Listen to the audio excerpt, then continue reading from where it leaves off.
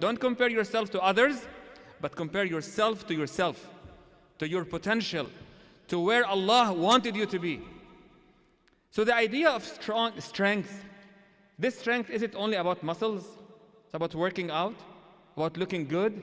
Is it only about the resumes? Is it only about the degrees? Is it only about how you present yourself to others? Well, all that is important, done with the right intention.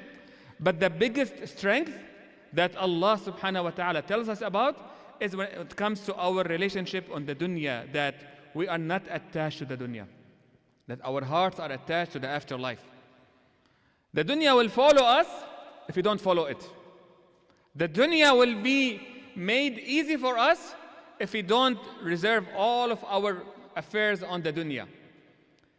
Prophet Muhammad tells us, "Man kanat ad-dunya hamma." Man kanat ad-dunya hamma. Whoever has his whole thoughts about the dunya, the only thing about the dunya. This is not strength, by the way.